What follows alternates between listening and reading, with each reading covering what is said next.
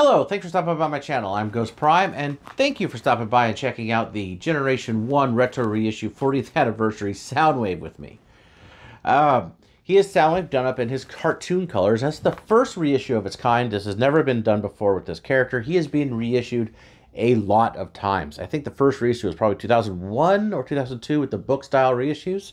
And after that, there's been Toys R Us reissues, there's been Walmart reissues, and generally it's all the regular version of him. I think one of them had the double chest door like Sound Blaster did, but we've never got one in cartoon colors. There has been a ton of discussions online about the quality of this. No, it does not have chrome, but it fits in with the Transformers the movie retro line from Walmart. That's why it doesn't have chrome. It actually fits in with those. It doesn't have stickers either. It's all paint. So they really tried to mimic his on-screen appearance with this. I'm going to compare this with the original 1984 version. I don't have the Walmart version that was reissued recently, mainly because I have three 80s Soundwaves. I just don't feel like I needed another reissue. Please get comfortable, hit that like button, hit the downvote button if you have to, subscribe if you're not subscribed, and without any further ado, let's get to the review. Here he is before I open him up in the package. Now the package is very retro sort of looking. You see Soundwave right here in the cartoon colors, and you can see there's Laserbeak and Ravage. Laserbeak is right there. Now, of course, this is Laserbeak instead of Buzzsaw because I don't know reasons.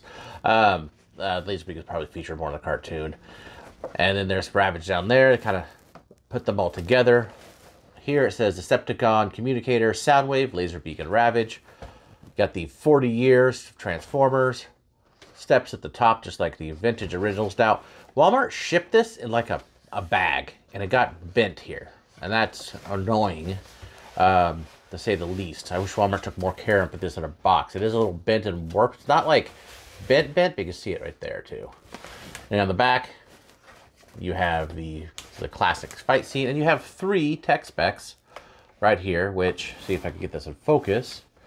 You could pause and read this.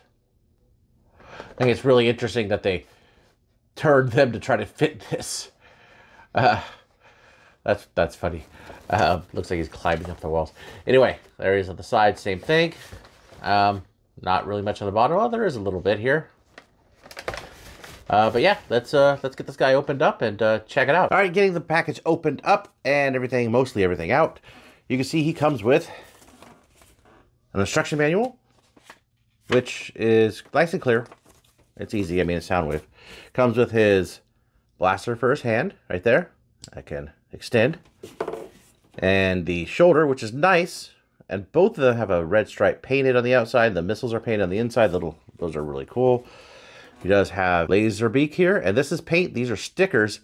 It's weird because this is all sticker also and not paint. Which is okay. I kind of wish it would be paint, but it's okay. It's cool. The stickers don't look too bad. They're not those really thin stickers. Maybe these ones are, but they don't seem too bad. Ravage here is decorated all paint. I also should be saying these are metal, by the way. This is metal, just painted die-cast. But it still is die-cast. I love how they put the Decepticon logo there. Red eyes. And on the other side, he has a little square painted. The weapons here are in silver. They are molded in black for each one of them. And you get, of course, Soundwave. With this is like a translucent blue, light blue, which looks nice. Hides the Decepticon logo a little bit, but they kind of look like that in the cartoon where they didn't have any outlines or anything. I like that there's paint in the middle of this. This is the exact same mold as the one that was previously released. He does come with 3 of these missiles, and they are in here, and they don't fire. I'm just not gonna take the whole thing out. I'm just gonna take this out of here, and that can go right into his gun here. I'm just gonna push that button down there. No springs, but it holds in nice and tightly. And you see, it's not chrome. Now, if you want these chrome, there's a volatile pen you could buy to chrome them up yourself. Do it yourself! It makes sense to not have this one chrome because all the rest for the movie ones aren't chrome, so it really fits within that line. Now let's get a look at the tapes he comes with first. Ravage. And Ravage is nice. It's painted here and here, which is really good. There's no paint on this side, just black. It just has the gray square. You can see his eyes present. He transforms really simple. Tail, head, legs. And the joints on it are real tight, real nice. I do appreciate that these are painted. I think he looks good. He looks a lot like he does in the cartoon. Like I said before, these here are painted silver, and they just pop in just like that, like they do on every other Ravage. Yeah, I think Ravage looks really, really good. I really, really dig it. I think the colors are really nice on it. Let's compare them with the original. There, these two are side by side. You can see the chrome on the original, and then, of course, the tape on that side. So it doesn't have any of that detail, but he didn't have it in the cartoon because it would have been too much to animate. So there they are side by side. Next, we'll take a look at Laserbeak here. And these are stickers, which I wish they were paint. I really wish they were paint. Because stickers tend to peel, but they are thin, you could tell. So that is a shame. I wish they had the paint budget. This side are stickers also. These probably have a little less chance of peeling since they're in the wings. Transformation is exactly the same as any of the other ones. Pull out the wings. Flip down the legs. Extend the wings a little bit more. Pull out the head. Which does reveal some paint there for the eye. Now, they are up higher than the originals, which I will get to in a minute. These, again, not chrome. But the chrome sticker on the back does actually lend a little bit of shininess to it, which is nice.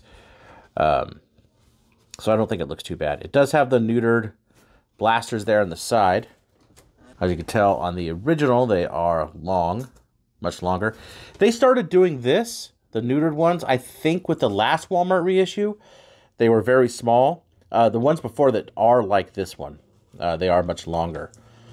But we can see the differences there. In the cartoon, it looked like this, mainly because it was kind of similar to this version, the vintage version, and just kind of a simplified way to do it. There they are on the bottom.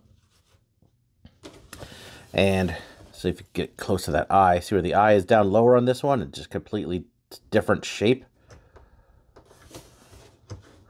So I like that. I think that looks pretty good. Get on Soundwave here. So he looks really good. I think he looks really, really nice. The colors on it make it look a lot like the cartoon one. Looks almost perfect to that cartoon model. I dig it. I think he's got some good paint. This painted here. Painted in between the buttons. Now, I've seen some complaints that, oh, they don't have the stickers here. They don't have, that doesn't say record and battery and all that. It doesn't need to. It wasn't on the cartoon. That's missing the whole point of this. The point of this is the cartoon. The cartoon were pretty plain colors. But I like what they did here with the yellow around the tape deck and the two little stripes here. Even the Decepticon logo looks good. The tape deck is that nice, like, blue color that they had in the cartoon, even though it doesn't show up super well against the back, but it is a light blue. And let's go ahead and stick Ravage in there. I think that looks pretty good. Door opens nice because it does have that redesigned door with the large buttons, like it did. I believe the first one they had this was Sound Blaster, but it had a much larger tape door, and then they redesigned it when they did Soundwave.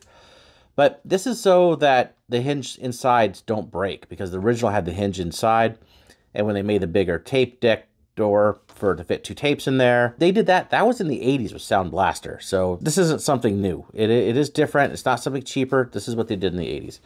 This does still moves up and down. And yeah, I think he looks really good.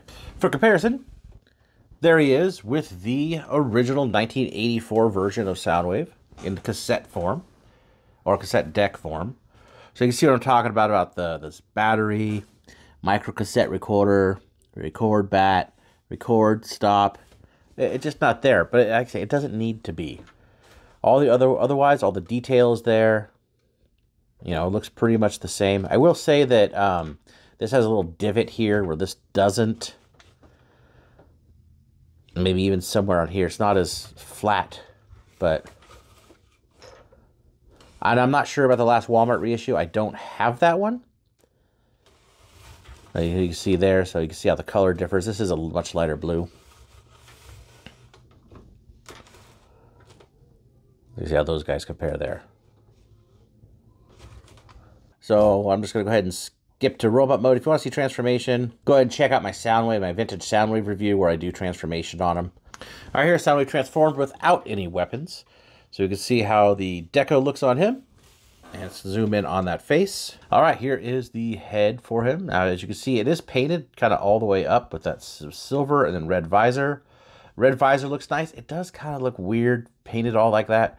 I'm so used to seeing the gap in between the eyes and you know, and the cowl there. Like, I really am used to seeing that, but that's, you know, in the cartoon, it was sort of that way. It was much larger, so I understand why they did that. They also did this on Sound Blaster, the Encore one, I believe. So it's not the first time that they've done sort of a silver face like that all the way up. So moving out, you see there's no detail on the shoulders, and to me, that kind of looks plain.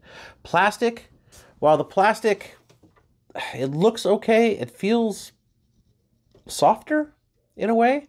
Like, if it's solid, but it feels softer. And one thing I do want to talk about is like tension strength with plastics.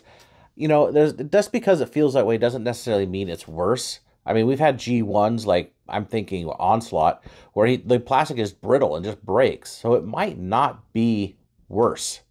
It might have actual more strength to bend instead of break. I don't know. I'm not a plastics expert, but you know, going down here, see the knees, the silver here. You got the vents painted on there, tampographed. The feet are completely painted.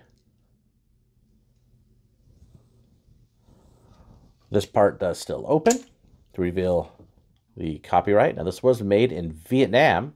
It does have the 74 and 83 copyright. The original one was made in Japan. Later reissues were made in China. So we need to arm him up.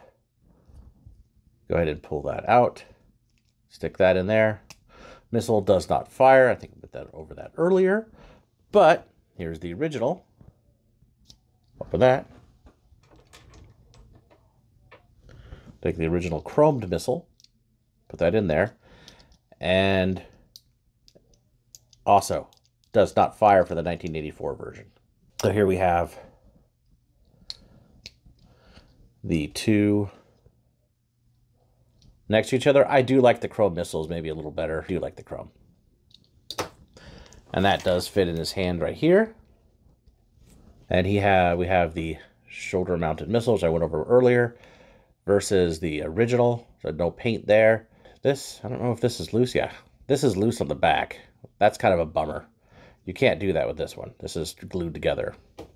But it's okay. You just put that on the shoulder. And we have Soundwave all armed up. Now, let's take a look at his cartoon model right here so you can see just how it looks against the cartoon model. And I think they did a pretty good job. There he is with the original 1984 Soundwave. So you can see a bunch of differences. Of course, all the stickers, there's silver paint. The silver on the arms is much brighter and different. But, you know, the cartoon model is much lighter, so I get why they did this. It does still contain the same amount of die cast. So I don't see too much problem with this one. It fits into the line. One thing I can say, though, is something about these old ones. It's very nostalgic, and it looks good. It looks almost premium, where you look something like this, might look a little KO-like. But the cartoon was like that, and that was for ease of animation. Otherwise, quality, I don't think it's that bad. I think the joints are pretty good on it. They're solid. I don't feel like they're going to break. Yeah, I mean, it's nice. It stands up good. You know, I mean, original's a little wobbly to where he's not, so I think they fixed that. I think those things are good. There is a lot of good about this. Now, I don't have the Walmart, like I said, but I do happen to have the J. Balvintron, which was made right around the time the Walmart reissue appeared. So, barring the color, this is, you know, probably what the Walmart reissue looked like. And it's the same. It's the same mold. It's the same type of plastic. It's the same everything. So if you have the Walmart reissue, I'm guessing it's probably the same. So to conclude, I recommend this. I think it's really good. But me, I love Generation 1 recolors. If you already have a Soundwave, it might feel a little cheaper to you if you're not collecting the retro style G1s that they are reissuing now. If this goes on sale like the rest of them, I will be picking up another one so I can chrome some of the buttons and the weapons up just a little bit like I did with Hound, because I really like the chrome. Anyway, I appreciate you watching, and let me know what you think about this guy in the comments, and I'll talk to you next time.